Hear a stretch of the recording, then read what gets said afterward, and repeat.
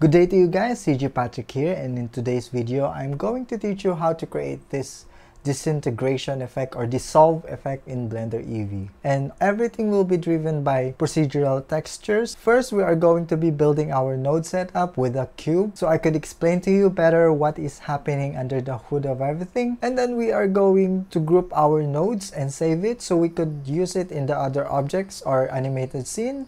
And after we save our nodes, we are going to apply this into a text animation and a Susan head with a PBR texture applied to it. A quick note though, this is not a step-by-step tutorial. I am assuming that you already have an idea on how nodes work or how Blender works or how to use Blender. So cut the talking, let's go and start the tutorial. So first, I deleted everything except the default cube. We're gonna start with this one for now. I'm just gonna go in the material shading tab there, create a material to that cube, and rename this to dissolve material. I'm just gonna flash the node setup here in the screen so you know in advance what we are going to work with. Now, first thing, I disconnected the psdf node here, and we're just gonna place it here. We are going to use that later. And I added a mix shader node and plugged this into that surface input. And also I added a transparent psdf node and plugged this into the top input of the shader. And just to see things better, I'm just gonna plug the principal psdf here temporarily. And then I'm going to add the following nodes: a color ramp node, noise texture. And to bring up the mapping node, I just Ctrl-T with the noise texture selected. And there you go. Now I just flag this accordingly. Color ramp to mix factor, noise to ramp factor. And for the mapping, instead of generated, I chose object and plug this into location and rotation only. Now to see things better again, adjust the ramp to these values. Now before adding the next nodes, I think this is the perfect time to enable our transparency option. So if you already know, just press N in the keyboard and go to Materials Options and set the blend mode to alpha hashed and shadow mode to none. I advise you to use the alpha hash blend mode. Those noise produced by this blend mode add a bit of an effect, natural effect to it. So what is basically happening here in our nodes is, by connecting the color ramp setup in the factor, in the mix factor, we are transforming grayscale information into values for these two nodes right here, the transparent and the psdf node. So basically we are telling Blender that the black will be the transparent and the white will be the material. Now, I don't need this result so far. This is not what we are after. We need to be specific to Blender. So next, I added a gradient node and mixed this with my noise texture using a mix RGB. Then I plugged the noise to the top of the mix node and gradient in the bottom of it. Now, since I need the same mapping data, I just reconnect my existing mapping node here to my gradient so we can control or animate it later with the same transform details. So this is what we got so far. Next, let's add in a burning effects. So I just added an emission shader and I'm going to mix this with our principal psdf shader. So let's go and do that. I just duplicated this mix shader and plug the psdf to the bottom and the emission on the top. Now I want the same factor data for this, so I just reconnect my color ramp setup to that. Following to that, I just set up my emission to 200. You can go crazy with this one. And I changed the color to red or orangey like this. And don't forget to enable the bloom, of course, in our render settings. Now you can see it and it's perfect, but not quite yet. Next, I need to add an object as control in our viewport so we can animate this without messing with our node setup. So I just added an empty there in our viewport. This will serve as our main control. In my texture coordinate here, we can actually control our location and rotation mapping using a specific object in the viewport. So I just selected there the empty that we just created. Now if we test this out, nice. But I noticed that the noise texture is not moving at all. We don't want that. So go back in the noise texture there, and instead of 3D, I switch this to 4D.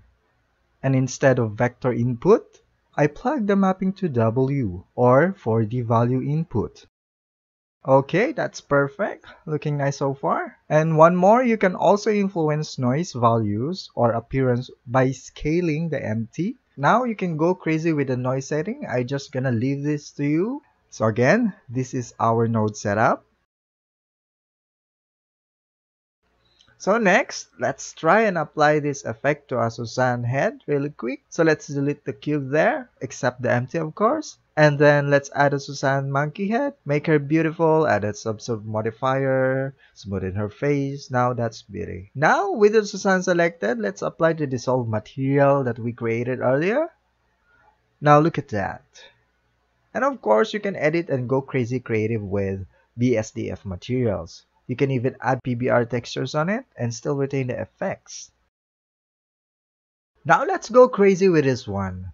But first, let's just group this node setup and save it so it's easier for us to append this and reuse it. So I'm just gonna go back here and select these nodes and Ctrl G to group them up. Now I just drag this group input and I connect all output that I'm going to be needing soon. Emission color and strength, and these common PBR inputs. Just rename this node group so it's easier for us to recognize it. Then hit save and rename. Now let's add this effect to my text animation scene. So hop on in my scene here. As you can see, pretty simple setup. Simple extrude text with Bebas font, simple background. Now I'm just gonna go here in the shading tab, and this is where we are going to import the nodes. Just go in the file, append, and then navigate to the folder where you saved your blend file. Click that and select material, and select this dissolved material group. Now back to shader editor. I'm gonna add the node here, Shift A, group. Just select the node group to add into your material. And as you can see, the empty object control is also imported as well. I just deleted the psdf node and reconnect this to material input and change the color to whatever. In this case, I like orange. And you can change the color of the glow as well. Next, I just changed my blend mode to alpha hash, and don't forget to set the shadow mode to none. And there you go. And to help sell the effect more, I just added the modifiers. With the text selected, I just added an edge split and a wave modifier. If you hit play, now it will wave like crazy like that. We don't want that. So what I'm going to do is to slow this down extremely slow. Go to speed and set this to 0.0001. That will make it very slow. If we now hit play, not moving at all. Now I'm gonna go turn the normals and disable the Z axis. In this start position here, set that to our empty control. If we now grab the empty here, now it follows. Nice. And the following step is up to you now. You can animate this the way you want it. In this case, I added a camera shake to it to add a bit of a motion to it.